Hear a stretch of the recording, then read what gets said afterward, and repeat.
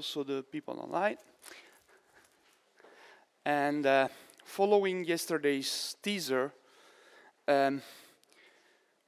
we have discovered that these fluctuations in magnetized medium, magnetized fluid, like the interstellar medium, are not supposed to be actually static. They evolve, so we do expect that what we identified like these scattering centers, quote unquote, in the sense that we are talking about collisionless phenomena, these scattering centers move, are expected to move. So this is not accounted for in the formalism that we have used till now.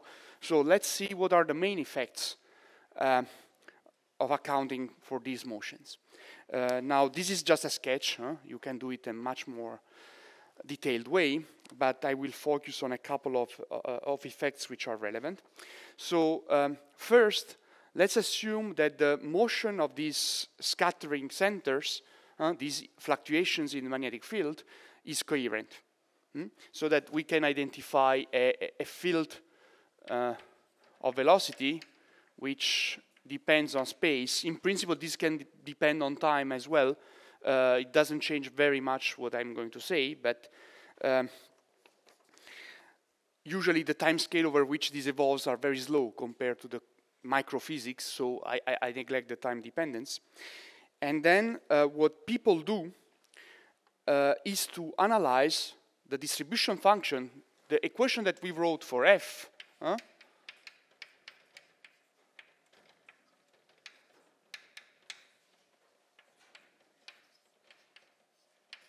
remember our collisionless Boltzmann equation,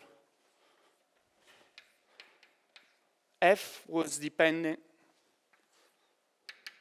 of time, position, and the momentum of the particle. It turns out that if the scattering center moves with the velocity u, the most transparent way to describe the evolution of the distribution function with respect to momentum is to consider the momentum measured with respect to these moving scattering centers. Okay? Oh, sorry, there is an F here.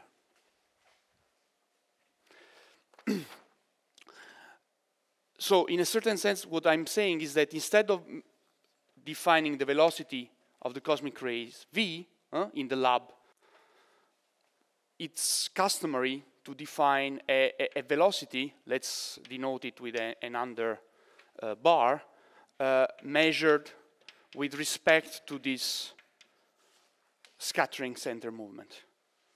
Okay? And correspondingly, you have that the momentum is related to the momentum in the lab frame minus EU. Okay. Now this is a hybrid and it's a non-inertial transformation.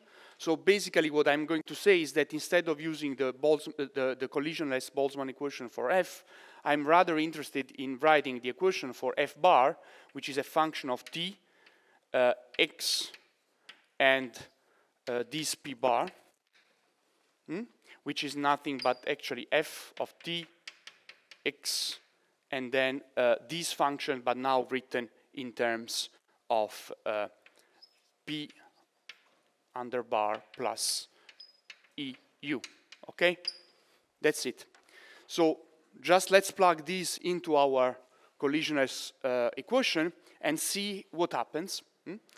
Now, I'll simplify a bit the problem in the sense that I will forget for a moment about this term, the force term. It doesn't mean that there are no changes in this force term, but the most important change is something that requires a discussion afterwards, because this approximation of coherent motion is not actually very faithful to what happens in nature. So let's consider for the moment that this is not changing, this piece. So I will neglect it, and then I will tell you just what happens, what's the dominant effect that happens in changing this term, okay?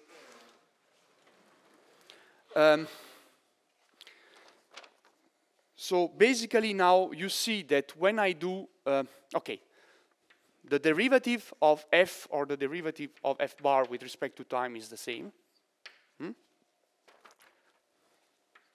Plus x dot through this relation, I can rewrite just as v underscore plus u, scalar f bar.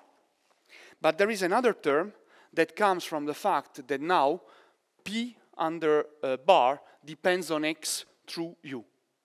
Okay? So I have to account for that. These are not anymore canonically conjugated variables. Okay? So I have another term which writes v plus u scalar. Let's write in a component notation so that this is the height component, df in principle, dp j bar, dp bar j with respect to xi. 0.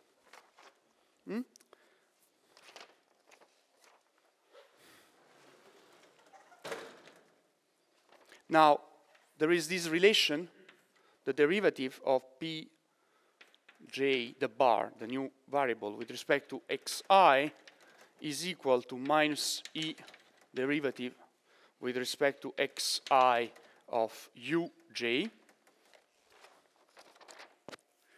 And then what I'm going to do is to neglect terms quadratic or higher order in u, because I'm going to make the assumption that this u is non-relativistic.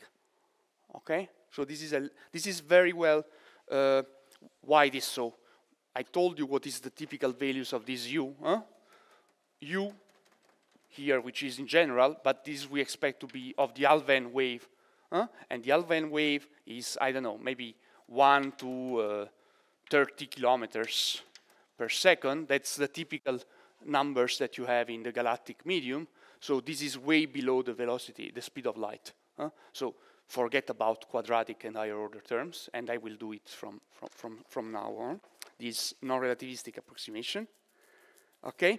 At the moment when I can basically neglect the higher order terms, I can replace the f over dp bar with the f bar with p with respect to p. So at the end of the day, what I get is df plus v plus u scalar x f bar minus p bar I du over dxi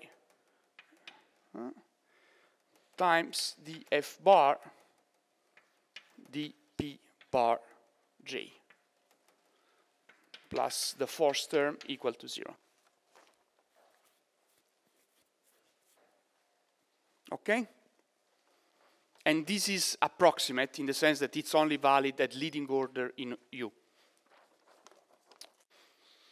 And that's it, in the sense that this is what should replace our spatial transport term if instead of using F, we want to use this weird description where we measure momenta with respect to the frame of the scattering centers, which we are assuming are moving coherently.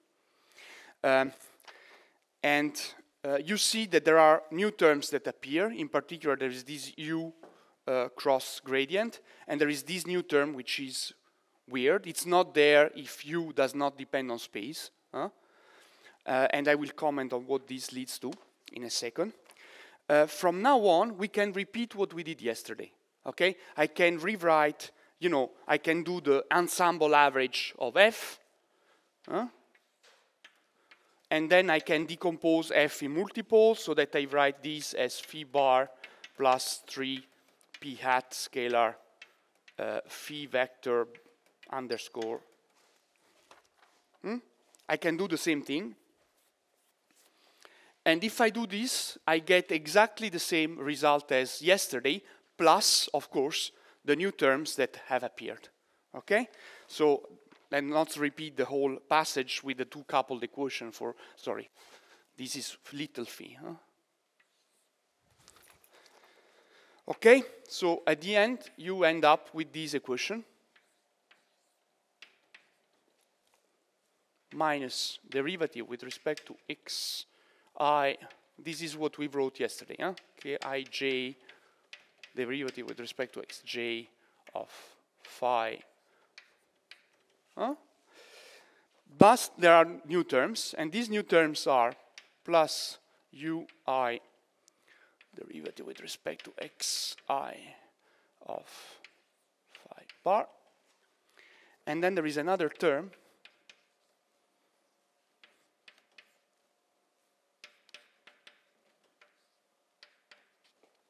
this is a divergence of this vector field p bar derivative with respect to p bar of phi. Everything equal to 0. This is what you would get if you repeat what we did yesterday. Now, what are these new terms? This guy is an advective or convective term which describes the transport of cosmic rays going with the wind, as the movie says. Okay? If you have a wind, there is a term in the transport of cosmic rays that is just the transport coherently with the wind that is maybe leaving the galaxy up and down. That's what it describes. So it has the typical shape, you know, of a transport derivative. This plus this. This looks like a transport derivative. This term here is more interesting, perhaps. This is a divergence of the U field.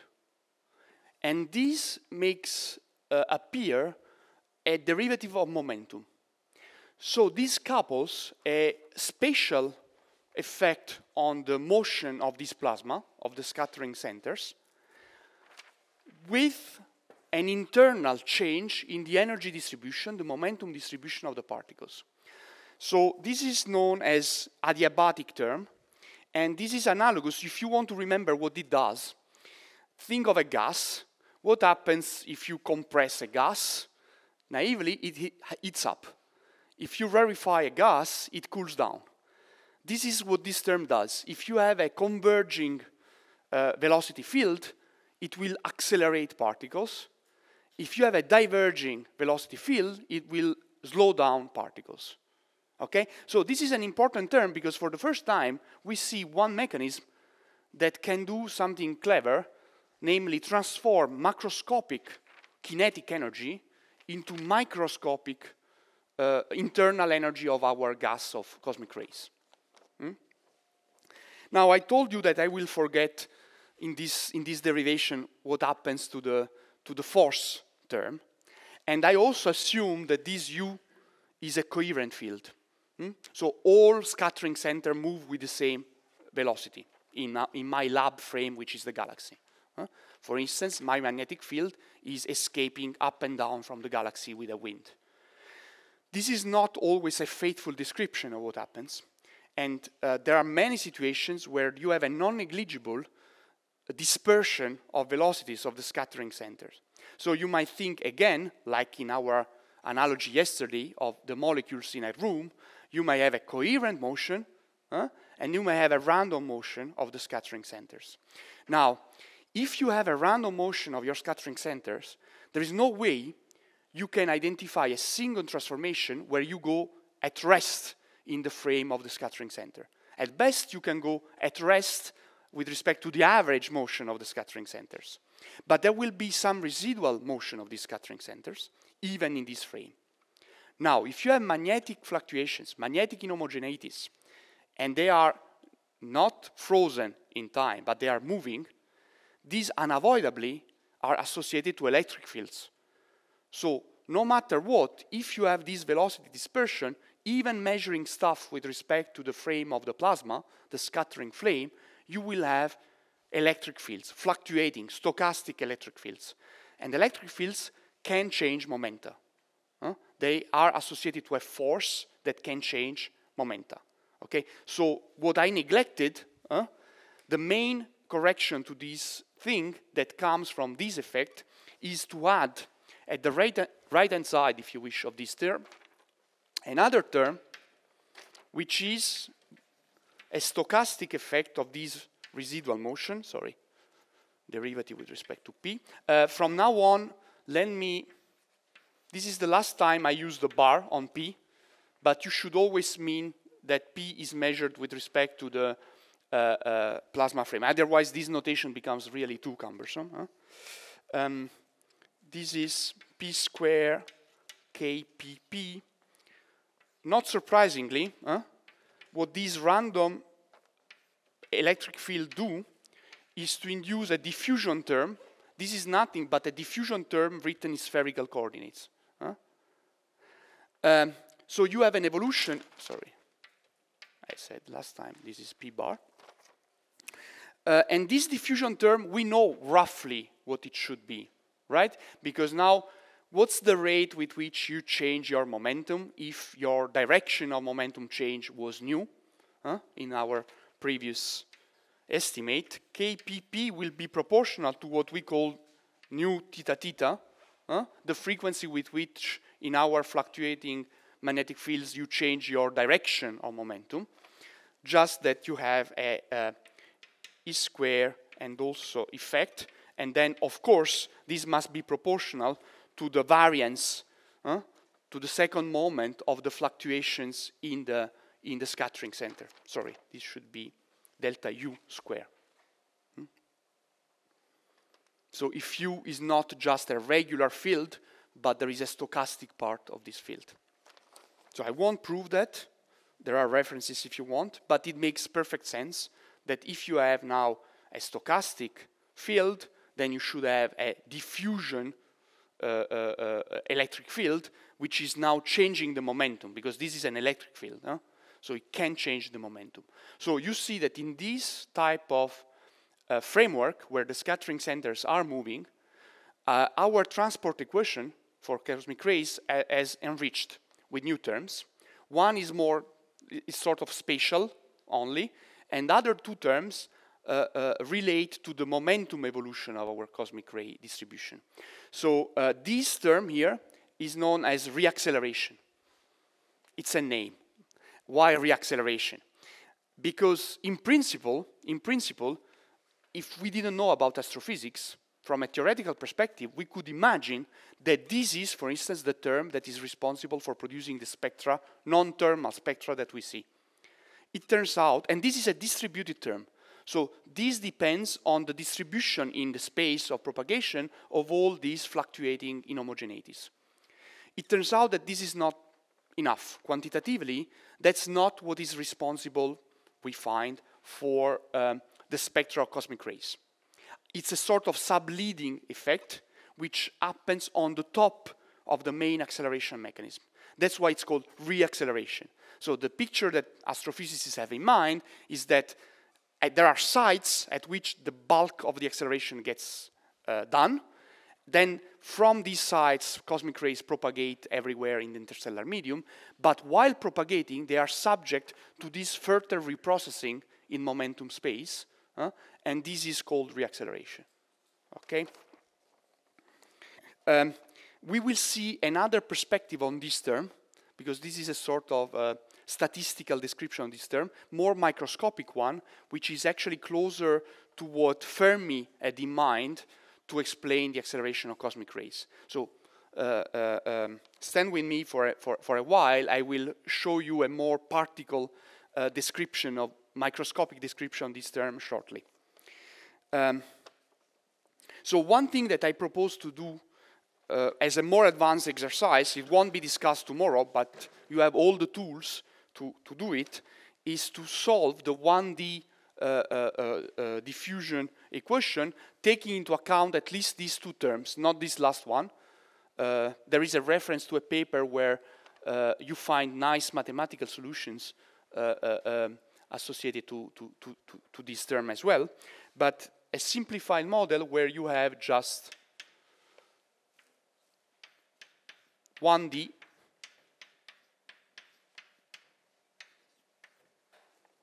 as promised. Now I don't have bars anymore because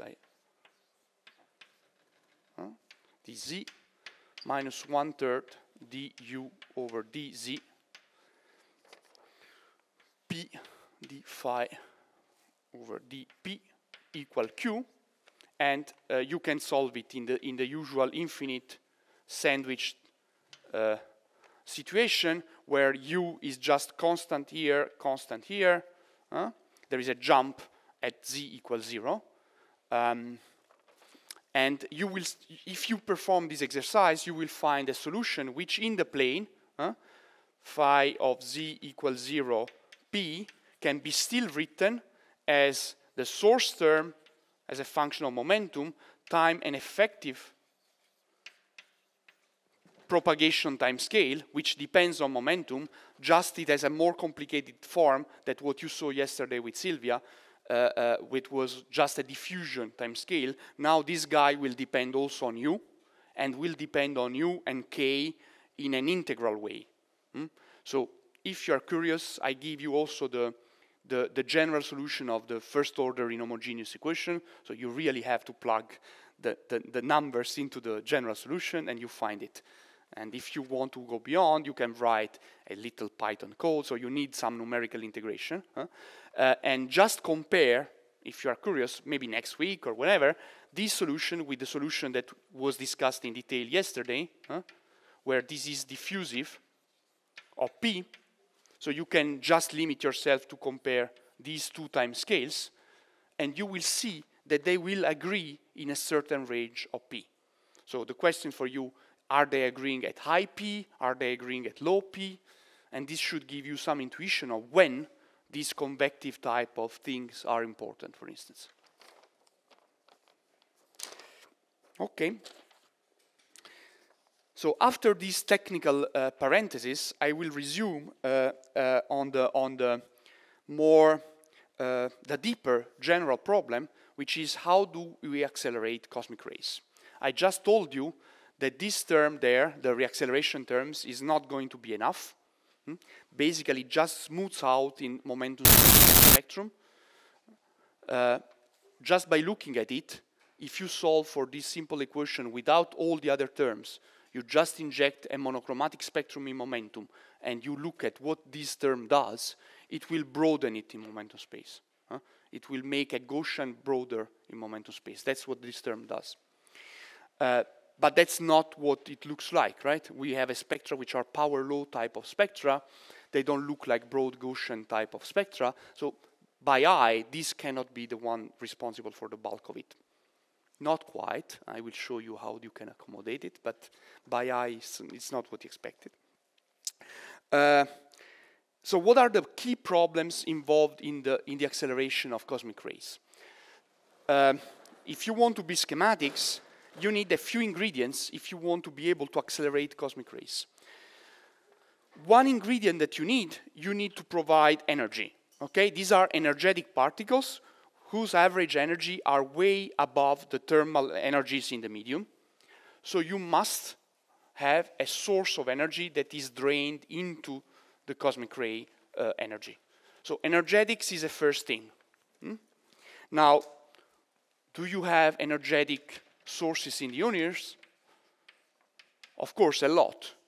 You may have eventually gravitational energy, for instance, from collapse of stars, or from accretion of onto black holes. You may have magnetic energy. You might have kinetic energy, shock waves in supernova. They carry kinetic energy. Okay, so energetics. We have lots of energetic systems, although there is an exercise that you will see tomorrow among the ones proposed, where the kind of requirements to power the cosmic rays are quite extreme.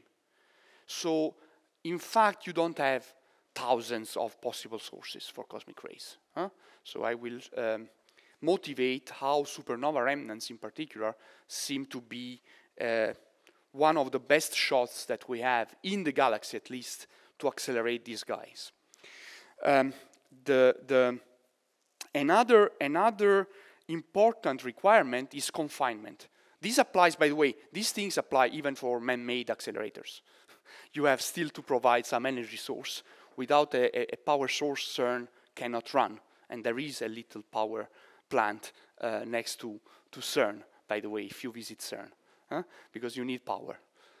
And that's also why affecting the time at which CERN runs, because this power plant is used sometimes to power the city of Geneva as well. Two, well, you have confinement. What does it mean, confinement? It means that you must keep your particles within your accelerator. If you have a mechanism for accelerating particles, but as soon as you start accelerating your particle, the particles flies away out of your acceleration zone, doesn't work. So you must confine them. At CERN, they use magnetic fields to confine these particles.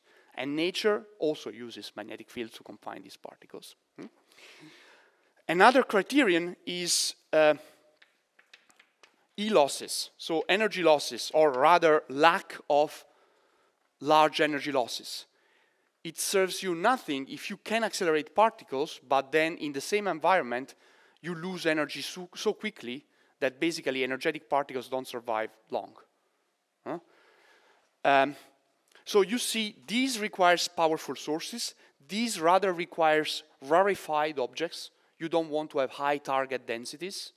You don't want to have too high matter density. You don't want to have too high photon density, and so on and so forth. And we will focus more on energy losses tomorrow.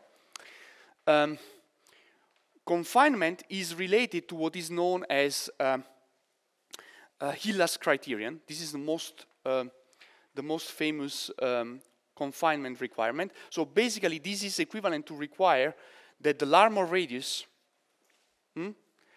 is going to be smaller than the size of your accelerator. Otherwise, as soon as the particle is gyrating, basically gets out of the accelerator. Okay? The Larmor radius is nothing but basically rigidity over magnetic field below S, which means that the product B times S is going to determine the upper limit to the rigidity that you can achieve. Okay? So what Hillas, a British physicist, did quite some decades ago was to plot in a log size versus log B plane a number of sources. Let's say supernova remnants and whatever, lobes of active galactic nuclei, etc., etc. In this plane, basically, constant rigidities are represented by diagonal lines like this. And objects that are, only objects that are above, so these may be, I don't know, 10 to the 15 gigavolt, these can be 10 to the 17 gigavolt, these can be 10 to the 20 gigavolts, and so on and so forth. Only objects, this is a necessary condition, it's not sufficient, but only objects that are to the above these lines, to the upper right corner of this plot, can accelerate in principle, can confine. So a fortiori can accelerate particles up to the corresponding rigidity. So if you do that, and you plot, for instance, supernova remnants, you will discover that the product of B times S, naively at least, because there are other phenomena that can kick in, but naively, is below the line of roughly 10 to the 16 electron volt.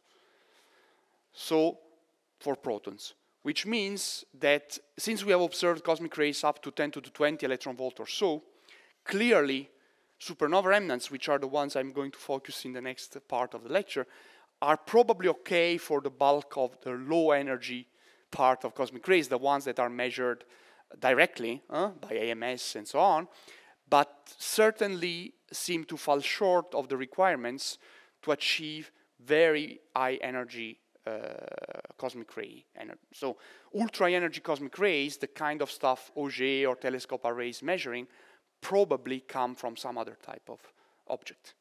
Okay?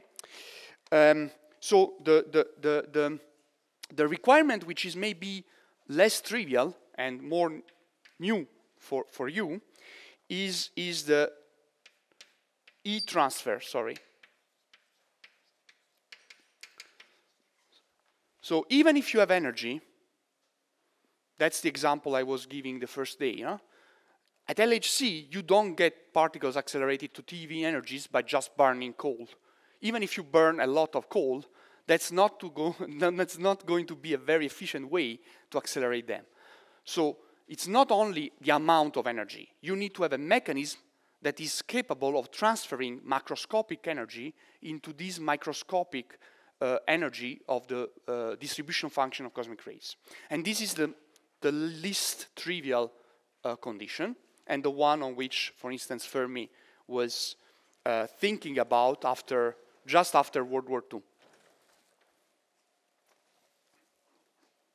Now, in astrophysics, typically you have freely moving charges. So virtually all astrophysical media, or almost all astrophysical media, contain some plasma, some ionization fraction, which is non-vanishing, which means that if you have an electric field, very soon this will be shortcut. So it will be neutralized by the fact that the charges can move freely, and so will compensate whatever charge displacement you have produced. It's not exact, there are some exceptions to that, but roughly that's correct. So it's very hard in astrophysical media to have a standing, non-transient electric field. Okay? So the only way you can do that, but you need electric fields to have acceleration, at least unless you have exotic phenomena, like, for instance, heavy particles that decay. Of course, then they can accelerate these particles through other mechanisms, mediated by whatever new physics mediates the decay. And it's fair to say that there is, even within the standard model, some non-electromagnetic acceleration mechanism. Think of alpha or beta decay. You can get energetic particles out, but this is coming from strong or weak forces. However, fair to say, there are very rare cases in astrophysics where this is very relevant, and all cases of practical interest involve the electromagnetic force. But electromagnetic force of which type? Electric fields. Magnetic fields cannot change the momentum of your particles. So you need electric fields. And which electric fields can you have? Typically, either you have some transient phenomena, or more often what people consider are, for example, magnetic reconnection, or you have moving magnetic fields, because moving magnetic fields are associated to an electric field. Now, in which type of configurations? Astrophysicists are very ingenious, so they have proposed lots of environment where this can happen. I give you very quick references in the notes on a few of these. For instance, you can think of a highly magnetized, highly rotating compact star, like a neutron star. You have a fastly rotating magnetic field. This behaves like a unipolar inductor. And you know, those of you who have an old bike know that with a rotating magnetic field, you can power your bike lamp. So in principle, they can work in a similar way and can produce an electric field and some acceleration. I won't cover that, I don't have time.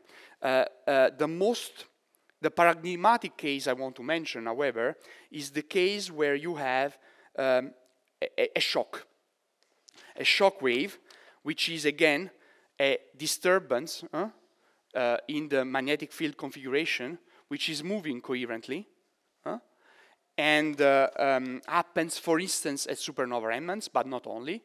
This happens also in pulsar wind nebula, which are associated to the emission far away from the pulsar light cone. Now, I don't know how many of you have seen shocks in hydrodynamics or other courses, more basic courses. They might look exotic. Maybe some of you have heard shocks for a supersonic plane passing by. So in general, if you have a disturbance in a medium that propagates faster than the sound wave in that medium, then you have a discontinuity in macroscopic variables like density and pressure and so on. And this is what we call a shock wave. The same, actually you can think in some sense of the Cherenkov cone as a light analog of this, if you have ever seen pictures of that for muons, for instance, in pools. Now, it's a physical realization of a discontinuity, which means in nature there is nothing that is zero or infinity. So it means just that you, for instance, you have a change in the density, rho, across some surface. So this is a shock wave propagating that way. So this is typical. The environment which has not been reached yet by the shock wave is called upstream. And the environment behind the shock wave is downstream. So what does it mean? That you expect that this function is regular here, and here there is some discontinuity. Now, the discontinuity in principle, in the limit where this is infinitely thin, is a mathematical discontinuity. Of course, in physics, what happens is that just this thickness is very, very small compared to the macroscopic scale, and the thickness of this surface is actually determined by microphysics, but which typically is really a few atomic lengths. So basically, for macroscopic purposes, we model it as a surface. Of course, you might say, how particular, how singular should conditions be for these type of things to happen? And the answer is, if you have looked into hydrodynamics textbooks, or Landau, for instance, it's surprisingly common. So most likely, all of you have seen the sound wave derivation that I sketched yesterday, but few of you have seen what happens if you have waves of finite amplitude. If you have a wave which is not infinitesimal, but it's a wave of finite amplitude, under rather general condition, you may have a situation where your wave, while propagating, goes through a situation where the crest of the wave propagates faster than, I mean, mathematically, you will get something that your crest of the wave propagates faster than the bottom part. This is a typical condition where a shock wave, in fact, forms. Sort of discontinuity of this sort. And these are rather common in nature. So you don't need to arrange them in very special condition. Okay? Now, what are the laws that determine the physics at these shocks? Essentially, we might ignore the microphysics, but we still know that the general principles should apply. The conservation of matter, the conservation of momentum, the conservation of energy. Just if you have a discontinuity, the way we describe these things are not anymore through differential equations, Euler equation or continuity equation, are rather through jump conditions. Conditions that tell us what's the link between, say, the density here and the density here, the velocity here and the velocity here. Okay? Which one to apply depends on whatever continuum mechanics system you are considering. For instance, for pure hydrodynamics, and in this literature, you find often this type of notation, brackets O. This just means O, say, O D minus O U, O1 minus O2. It's just the jump on some quantity O. That's how it is denoted. So let me write, for instance, the most simple case of jump conditions that you might have seen if you have studied shocks in the past. Or not, I don't know. So the continuity equation is just replaced by this condition. Or let's use U if we want to use the same convention as before. The momentum conservation equation across the shock corresponds to this condition. This is the pressure, equals 0. And then you have an energy conservation equation that in the specific case of a monatomic gas, with adiabatic index gamma. For monatomic gas, the adiabatic index is 5/3. Would write like this.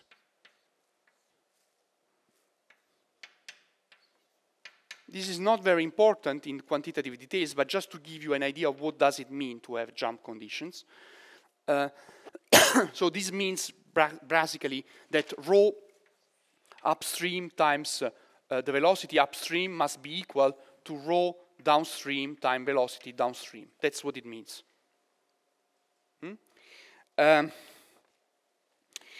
Now, if you solve this system of equation, these are just hydrodynamical. Here there are no B fields.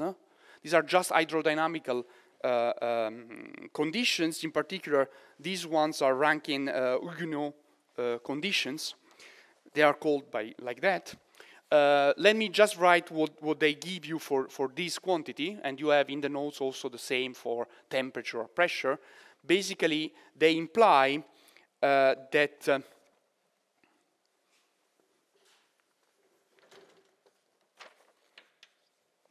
these things here imply that rho downstream over rho upstream is equal to U upstream over U downstream is also equal to gamma plus 1 m square. I introduce this new quantity, gamma minus 1 m square plus 2, and this m is just the velocity of the shock over the sound speed, and it's known as Mach number. Okay? If you have a very large Mach number, this goes to gamma plus 1 over gamma minus 1. And in particular for an hydrogen gas system, this is 4. So for a very fast shock in a medium made of hydrogen, you expect that there is a jump of density of a factor 4. So the density behind the shock is higher by a factor 4 than the density of the medium the shock is crossing, and the velocity slows down. So the velocity behind the shock is lower than the velocity ahead. You can write the same type of conditions for a system where there are magnetic fields. And you will get, maybe you have seen this type of things in electromagnetism where you studied the conditions you have to apply at the interface of a surface for the parallel and orthogonal component of a field. The same happens here. So you must have some requirements for the conservation of what is called the parallel component of the magnetic field. It's a bit misleading. It's parallel to the normal to the surface, which actually is orthogonal to the surface. So the parallel component is this one, and the orthogonal component is this one. So the parallel component of the field obeys this jump condition, the B field, and the orthogonal component of the electric field, namely the one parallel to the surface, is also conserved. And you get the same ratio, for instance, for the B field. So B parallel is also subject to this ratio 4. So this is just to tell you that once you have a shock, think of an infinitely thin planar shock, you have a factor 4 jump in density, 1/4 basically in the velocity, and you have a factor 4 as well in the magnetic field. So you have an enhancement of the magnetic field across the shock. Now, this is a parenthesis, and it's my 5 minutes of hydrodynamics. And let's apply these, plus the equations that we have seen, to what is the expected acceleration that you have in a supernova remnants, which we idealize as an infinitely thin planar shock. And what's the idea? Let me scoop the idea. The idea is to try to use that term that I wrote there to do something useful for the acceleration, the adiabatic energy transfer term. Because now I have a system in nature where I can make the velocity field change in space through this discontinuity. Maybe I can make it work to accelerate cosmic rays. That's the idea. So let's see if it works for the system of supernova remnants. What is my mathematical supernova remnants? This is a plane. I am in the frame of the shock. I have, let's say, this is the z direction. This is 0. So these are negative z, these are positive z. This is behind the shock, so downstream. This is before the shock, upstream. Okay? And in this frame, let's call, I don't know, u1 the velocity here, and u2 the velocity here, and we know what are basically we know that these differ by factor 4 because of the jump condition. And I want to look at a steady state solution of that equation where I neglect the reacceleration term. So I just have basically these three terms: diffusion, advection, and adiabatic term. In this simple case, there is a discontinuity here at z equals 0, and in each of these two half planes, u and k are constant.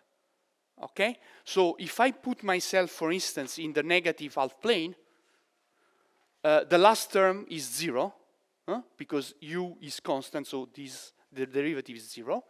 And I have to balance, for a steady state case, d phi over dt is equal to 0, I have to balance advection and diffusion. Okay? So my equation reduces to u derivative with respect to z, phi equal to derivative with respect to z, k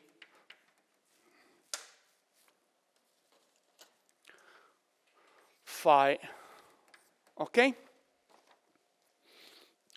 And I want to impose some suitable boundary conditions, whatever is the flux at infinity. For instance, if I have the flux at infinity, which is 0, I would have that in, why this doesn't write?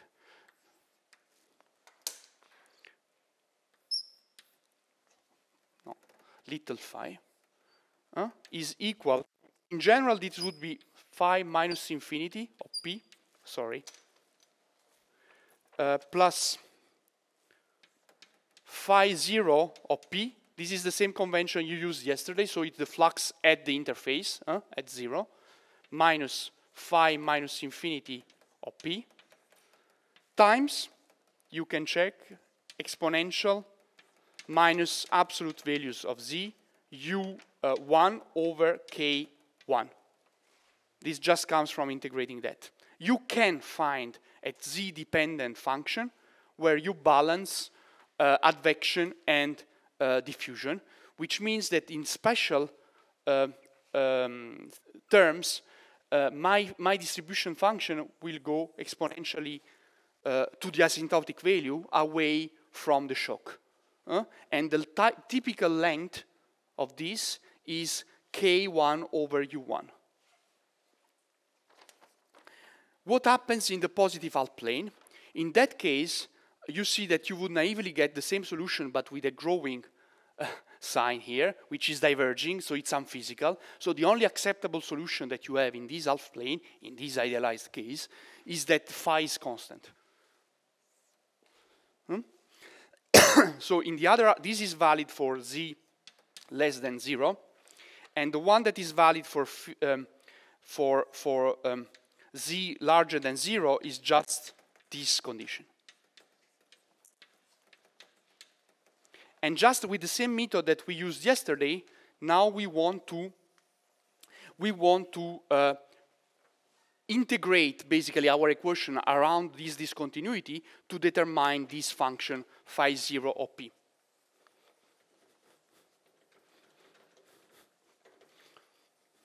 Okay.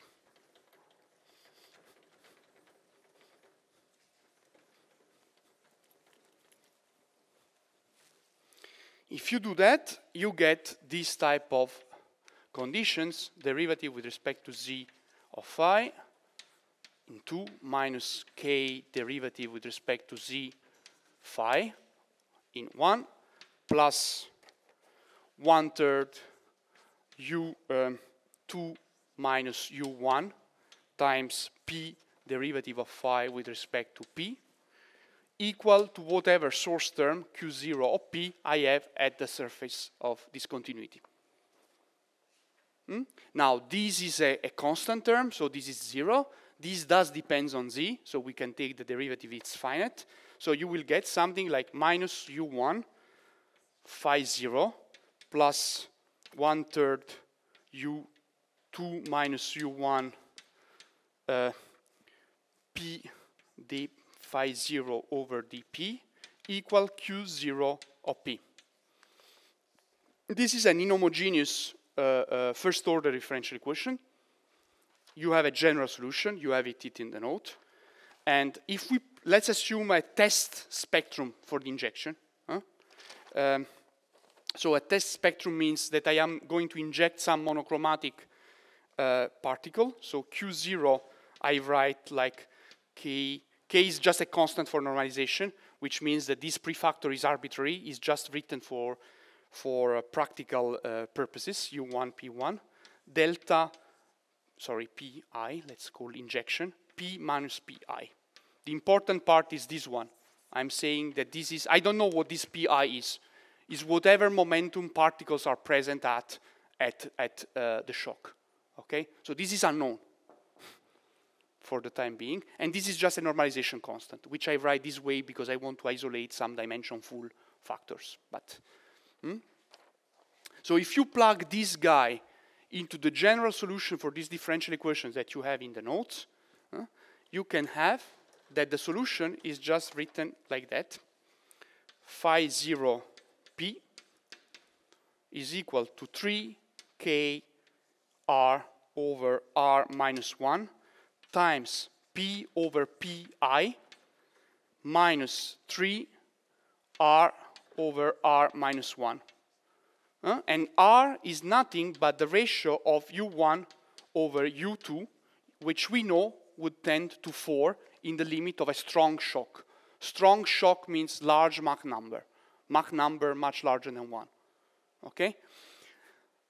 So let's look at what we have found. First of all, we have no idea what is the injection momentum of these particles. However, we have found a power law spectrum resulting from this acceleration mechanism. Okay? What's the index of this power law? It's basically p to the minus 4 in momentum space. If you like our experimentalist friend, to present things in terms of flux, spectral intensity, etc., you would find something that goes as p to the minus 2 or energy to the minus 2, because there is a p square factor, remember, in the F and then that we have yesterday, which is what people call Fermi spectrum, e to the minus 2. Actually, this is not fully exact. There is a small correction to that depends on the square of the Mach number. So the true prediction would be something like e to the minus 2 point epsilon, with this epsilon that depends on the exact value of the Mach number in these shocks. But for very strong shocks, let's say Mach number of even 5, you have corrections that are a few percent with respect to the spectral index. Okay? Second thing, if you sum spectra of this form, you still get a spectrum of this form, independently of what is this normalization and this injection index. Which means that, fortunately for us, even if we don't know what happens in the injection, and even if we don't know what is the amount of particles that are being accelerated, the result is universal in terms of spectral shape, which is great because we have no idea actually of what's going on there. Third, diffusion is essential, but this result does not depend on the diffusion coefficient.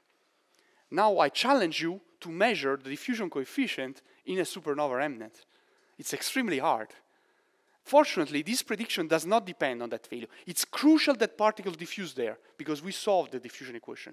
But the result does not depend on the diffusion coefficient.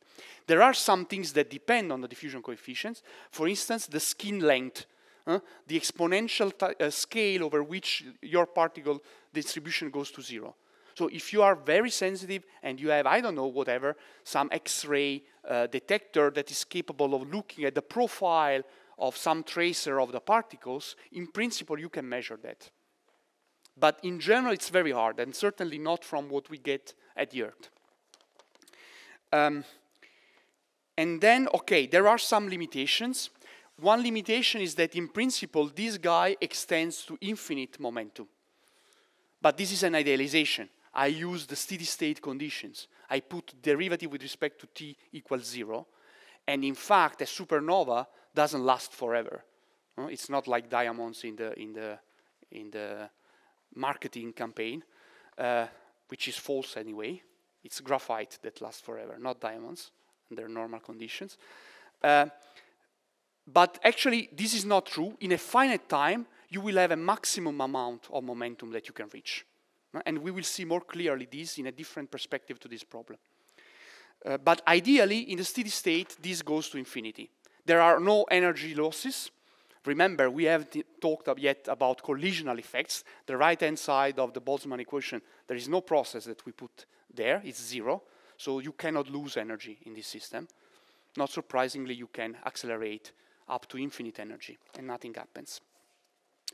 I think this is a good moment to stop, and then for 10 minutes, and then I resume with a complementary view of the acceleration problem, not from the macroscopic distribution of function, but from what happens to a single particle in these type of environments.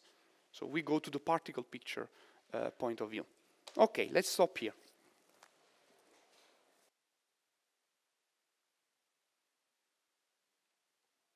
Okay. So I promised an alternative view to the problem of acceleration.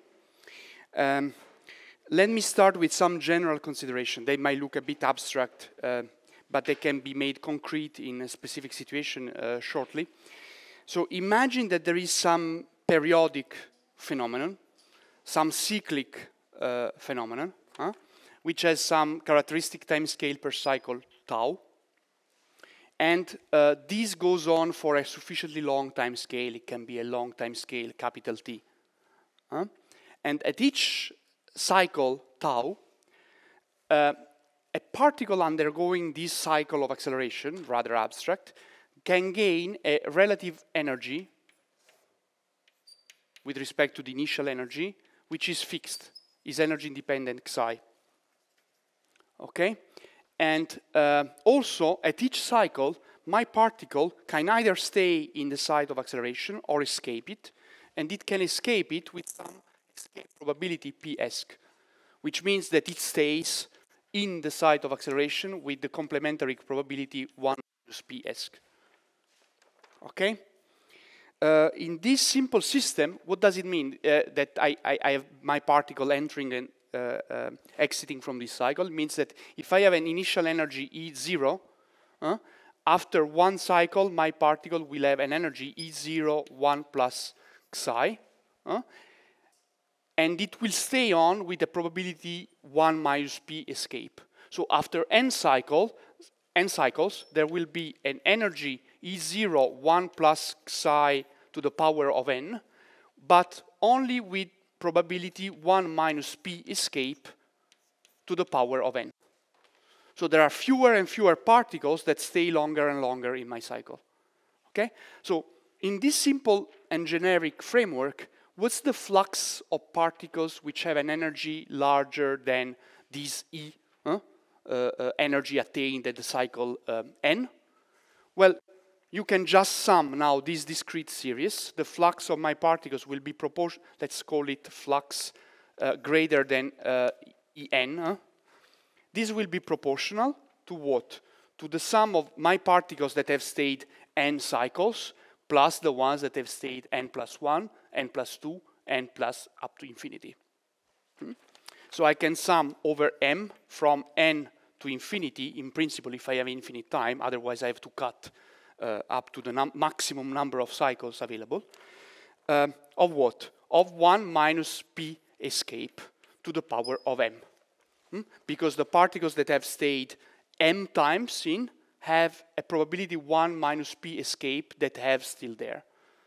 For particles that stay 2m, this will be 1 minus pi escape to 2m. This is a geometric series where the x in the geometric series is 1 minus p escape, an incomplete geometric series, in the sense that, well, it starts from n, in this sense. So you can sum it exactly, and this gives you 1 minus p escape to the power of n over p escape.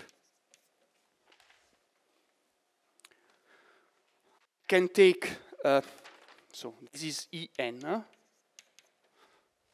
I can solve for n from here, and I know that my n is going to be the log of En over E0 divided by the log of 1 plus psi. So I can rewrite this guy 1 minus p escape over p escape to this ratio of logs.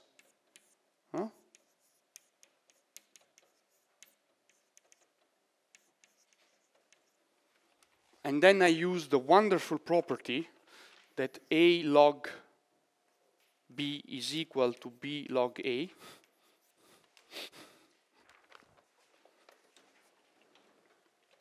And I rewrite this as 1 over p escape, which is irrelevant because I don't specify the normalization here, e to e naught to the power minus alpha. And let me write what this alpha is from using this property here. So this is n. And alpha, this we will need later, so let me write it here. Alpha is going to be the log of 1 minus p escape to the minus 1 over the log of 1 plus psi. If p escape is small and psi is small, which is basically always the case for non-relativistic acceleration problems at least, I can expand, and this turns out to be basically approximately p escape over psi. So even in this problem, I have found that at the end of the day, I have a cumulative spectrum, which is a power law, and the power law index depends on quantities which are more microscopic now, the ratio of the escape probability at each cycle to the incremental gain of energy that I have in each cycle. So this is a very abstract notion. Of course, I will cut this power spectrum at some maximum energy. E max is determined, is associated to an n max, which is basically of the order of t capital T over tau. So I should expect, so basically E max is going to be 1 plus psi E naught, and 1 plus psi is raised to this n max. So I need time to accelerate particles to some energy. Now, this generic mechanism was incarnate for the first time in a mechanism proposed by Fermi, which is actually the true Fermi mechanism. Although the previous mechanism is still called Fermi mechanism, more specifically first-order Fermi mechanism, it was not proposed by Fermi. It was rather studied in the early 70s, I think. This one that I'm going to present now is the one proposed by Fermi. If you open the physical review paper by Fermi, you find this one, basically. And what Fermi thought is, okay, there was a guy that gave a seminar in Chicago, a guy named Alven, and he claimed that there should be some waves in the interstellar medium propagating with some velocity.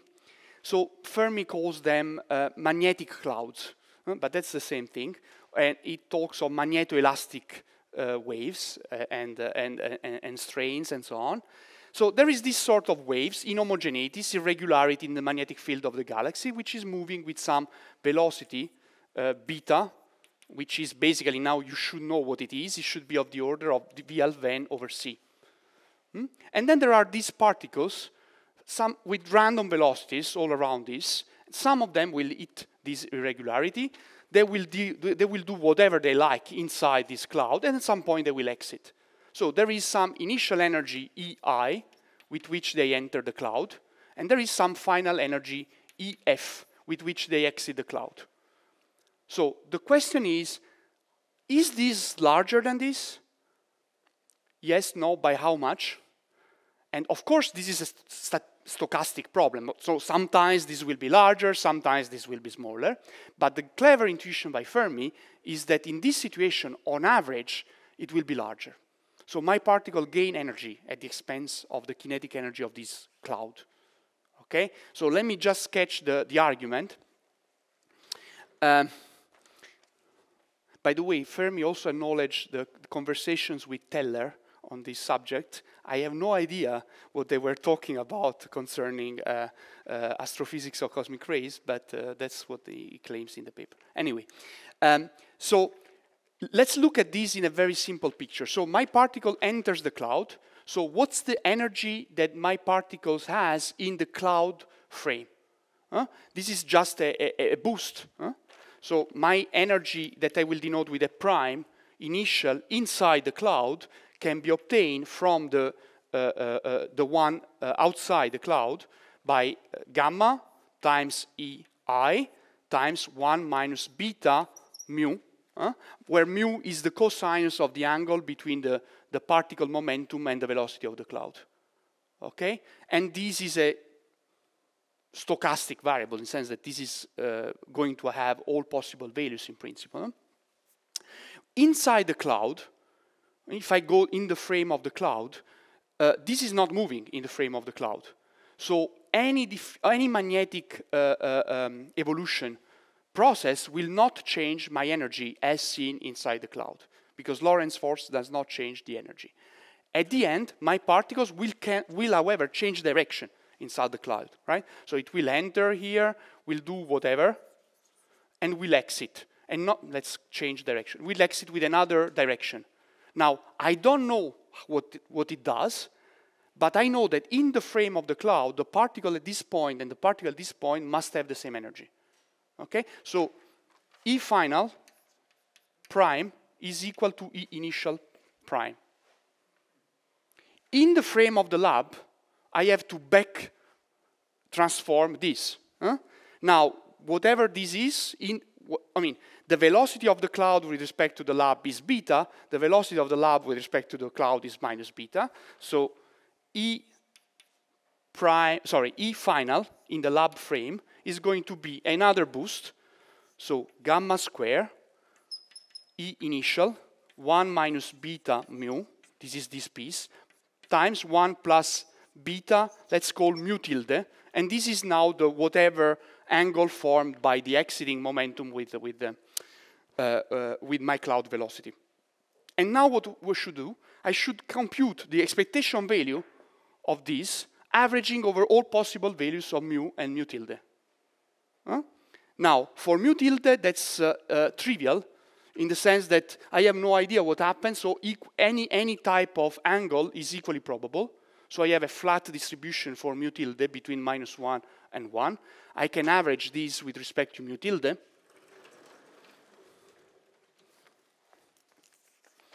And so I have that these E final minus E initial over E initial average with respect to mu tilde. This will give me just gamma square.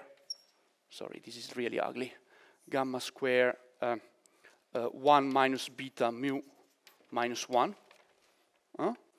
And then I have to average with respect to mu. And here is the clever observation. If you have experience running under the rain, if you run towards the rain, you are getting more wet than in the front than in your back. So there is a preferential, which is equivalent to say that if you have cosmic rays and your cloud is moving, preferentially, particles that will enter the clouds are particles that are moving opposite to the cloud, rather than particles that are moving ahead of it. So because of that, the probability distribution for mu is not uniform. This is the exact formula for, this is called sometimes aberration, aberration formula, if you have found it. But we don't need actually the relativistic expression. It's enough to have the VB mu.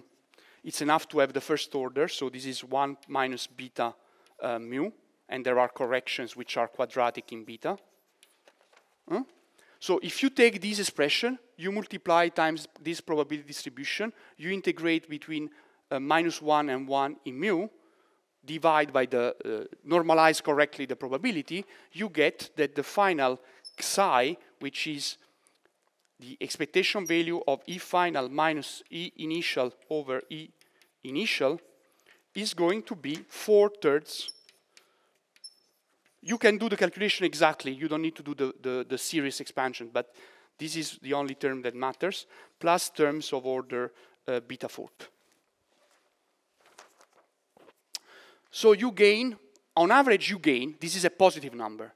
So on average you get your cosmic rays accelerated. Okay? And you can also prove that you should have a power law under some conditions.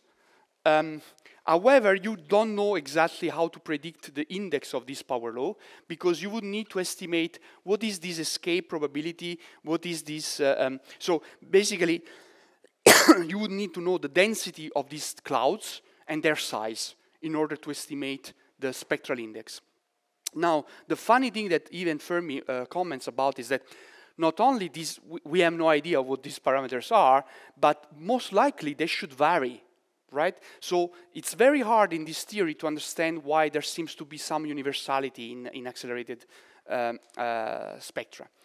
Look at what this is actually. This is the microscopic description corresponding to a diffusion due to randomly moving scattering centers. So this is the particle view of that term that I called reacceleration before. So you might find people talking about second order Fermi acceleration. Second order because it's quadratic in the velocity of the cloud. That's why it's second order. He didn't call neither Fermi acceleration nor second order, but that's what the posterity has called it.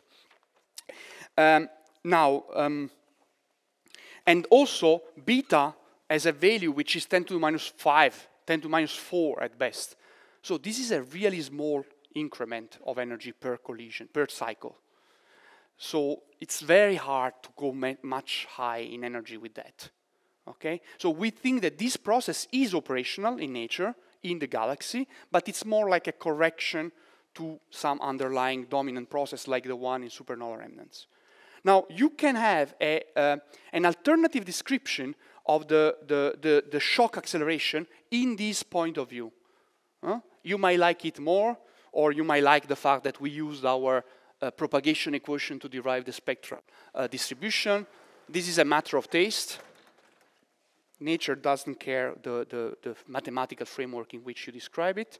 So, in fact, the formula here, the formula for E final versus E initial, never makes enter the hypothesis of how this cloud is distributed. We only make it enter when we say that mu tilde is uniformly distributed, or when mu must obey to this form. So I can still use, imagine that I can still use the same formula to describe what happens if instead of having randomly moving clouds, I have some coherent front. So a shock wave, if you wish, you can think of it like an ensemble of little perturbations that are, however, moving coherently. Okay? If they are moving coherently, it means that for particles to enter this cycle of acceleration, particles must enter only in this direction. Particle cannot enter from this direction. And the other point is that they can only exit that way. So from upstream, they must enter this way. From downstream, they go that way, which is equivalent to say that a supernova remnant is going to give you geometric boundaries to the values that this mu and mu tilde can attain for the particle to enter the cycle.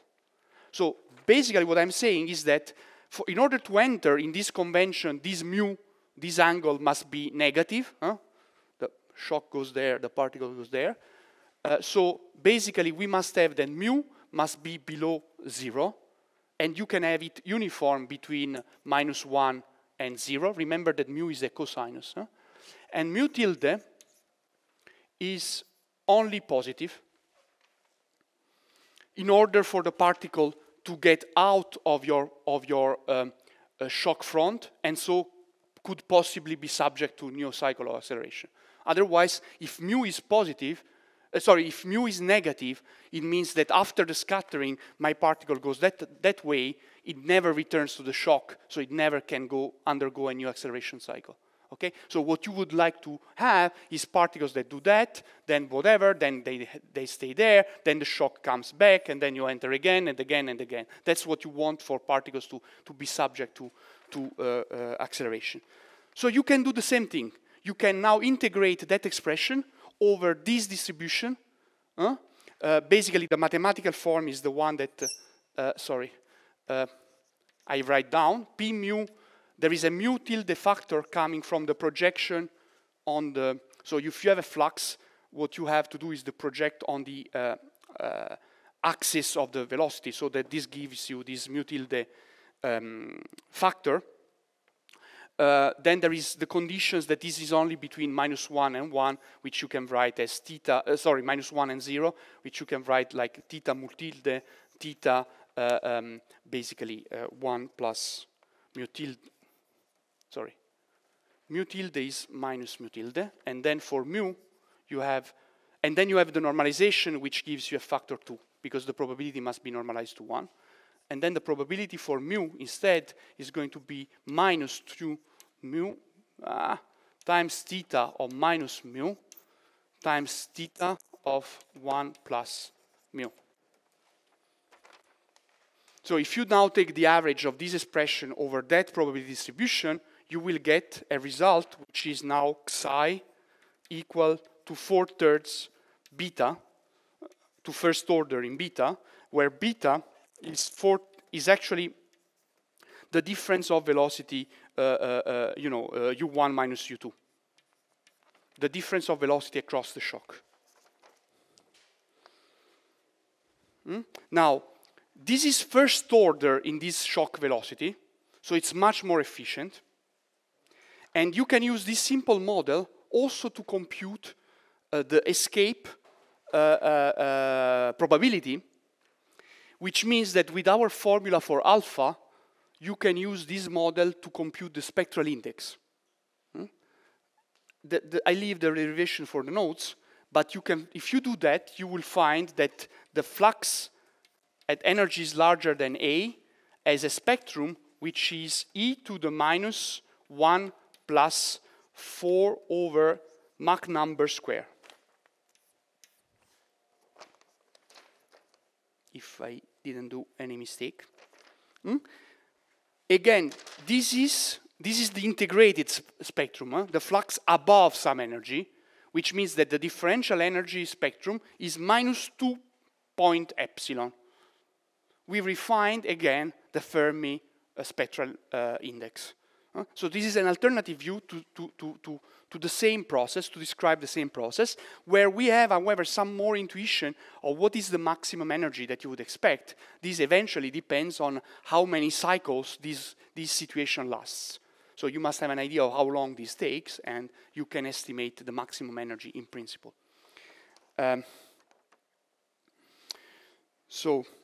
So far so good. Let me just conclude with some remarks, at least this branch, with some remarks on actual supernova remnants, because this is a mathematician's supernova remnant. It's clearly not a physical one. So what are the typical parameters? What are the typical energies we are talking about here? So a supernova remnant typically, for instance, let's assume that we are talking of a core collapse supernova. To be specific, it need not to be so. We believe that acceleration takes place also in thermonuclear supernovae. But to give you some scale, some energy scale, a core collapse supernova, so this is a very massive star that has burned in its core up to iron. There is no more way for the star to be supporting its own weight by thermonuclear fusion, because to burn iron into heavier nuclei, you would consume energy rather than receive energy. That's why we have fission of heavy nuclei and not fusion of heavy nuclei. Also because we have no idea how to control fusion, but that's a different story. So this star is going to collapse. What's the energy available? It's the gravitational energy of your star. If you make an approximation that this is a spherical,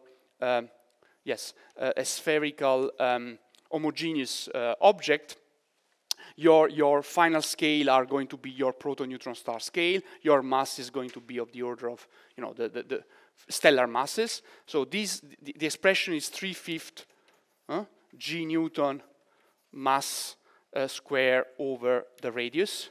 And this is amounting to roughly 3 times 10 to the 53 ergs in units that astrophysicists love, CZS units. Now, where does this energy end up in?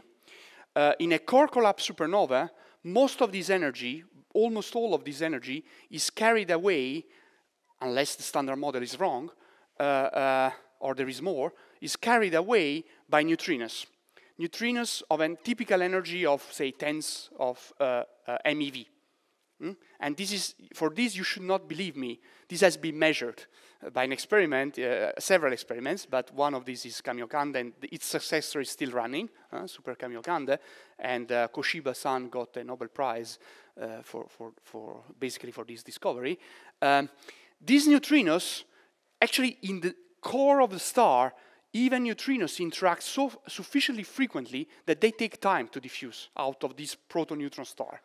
So they have a diffusive motion inside the proto-neutron star. However, once outside the former core of the star, they can almost free stream.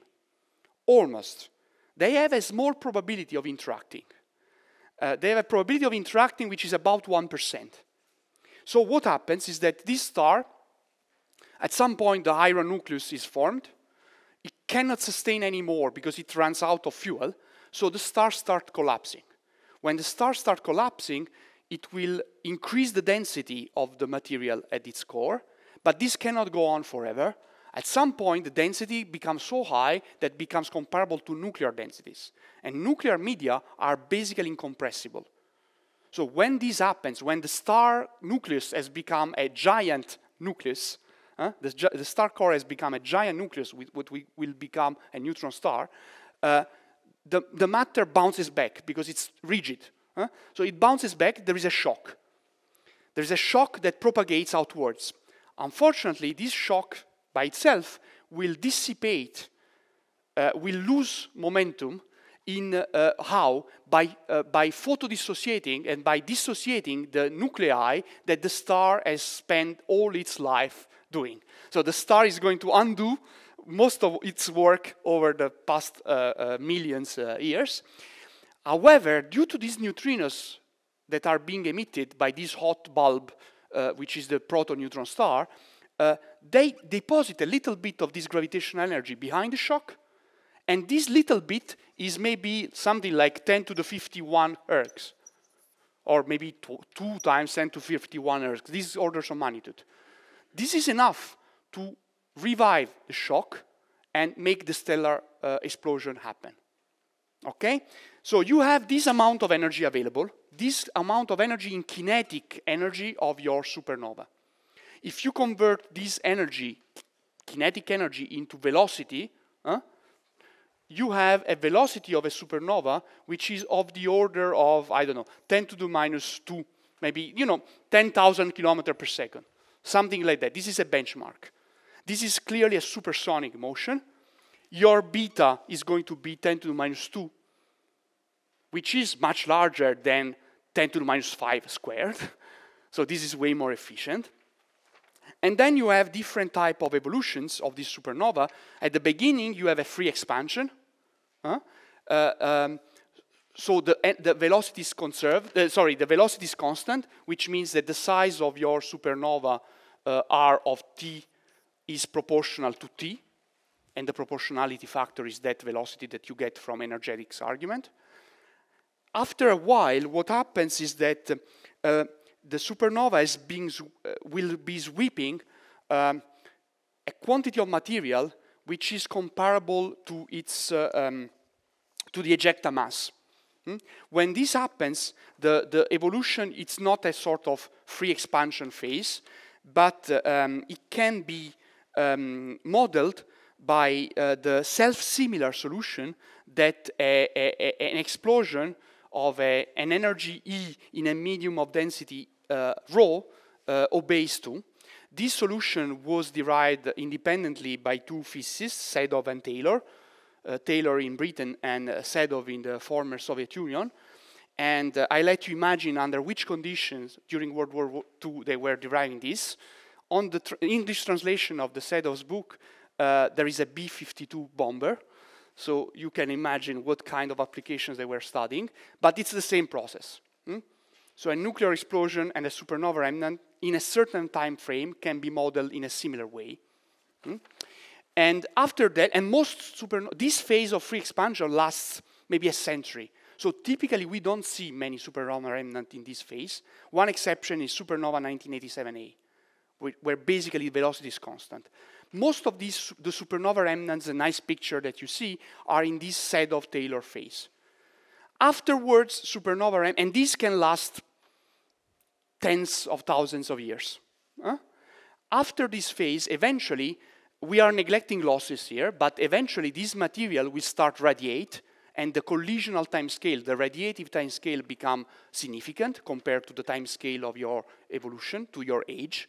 So you have to account for energy losses. So this phase of Sedov, which has a scaling R of t proportional to t to the 5/5, ends. And you have a slower evolution that goes as r to the, t to the 1/4. This is a constant momentum type of evolution. It's also known as snowplow phase, because matter is being accumulated behind the shock. And this can last much longer. It can last maybe hundreds of thousands of years, maybe million-year time scale, until eventually the supernova remnant dissolves into the interstellar medium and maybe triggers star formation activity. So the stellar death becomes one of the triggers for new stellar formations. So this is just to give you an idea of the scales of energy and the scales of time of the process. Now we have the typical supernova that we see are in this set of phase which lasts tens of thousands of years.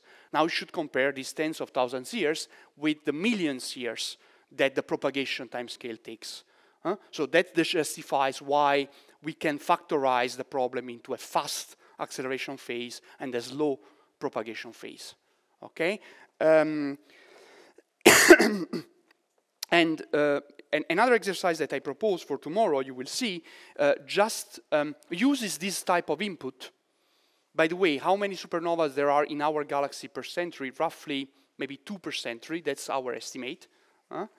Based on these energetics, these rates, Sylvia will help you show that actually this type of phenomenon can power the cosmic rays. So the energetics conditions can be met, even if only some fraction of the kinetic energy is sort of converted into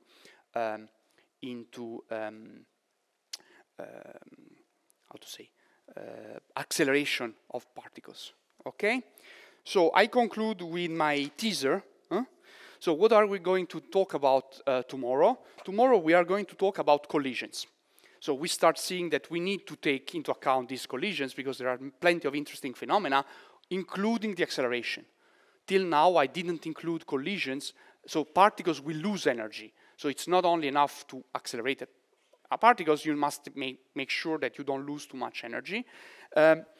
Just as a general classification of what kind of collisions we are going to treat. First, I'm going to, so that's the teaser. First, I'm going to give you some generalities on the collisions. So collisional processes. So in collisions, I will try to justify why the kind of collisions we care about are the ones that are, let's call them soft, mostly. So these are collisions in a different regimes from the collisions you might have studied at LHC for production of nanoparticles. I will try to explain quickly why. Then we will also introduce some notions that probably you have, the mean free path, the interaction rate, the energy loss rate, the energy loss range, things like that. And these are useful to gauge different processes, how much they contribute to each other. And then I will sketch, in the notes you have more material, but I will just sketch what are the main processes that are relevant for leptons, which means electrons, interacting with radiation, magnetic fields, and matter, and the same for hadrons, interacting with either matter or radiation. And then we will just incorporate these to the right-hand side of our Boltzmann equation, because I left the collisional term pending, putting to zero temporarily. And then we will write the diffusion loss equation in its full glory. And that's the one type of equation that you find solved numerically in codes like Galprop. Okay? And then that will be more or less the final part, because the only remaining things I want to mention you are A, the limitations of this treatment. This is something people don't tell you, but you should not use these tools blindly. You should know what is included in these tools and what is not included in these tools. And second, I will, in the final lecture, give you an idea of the multi-messenger perspective. So I will bring a link between cosmic ray, charged cosmic rays, and neutral secondaries, photons and neutrinos, and see how you can do maybe even some new physics searches with these tools. So that's the menu. Okay? See you tomorrow.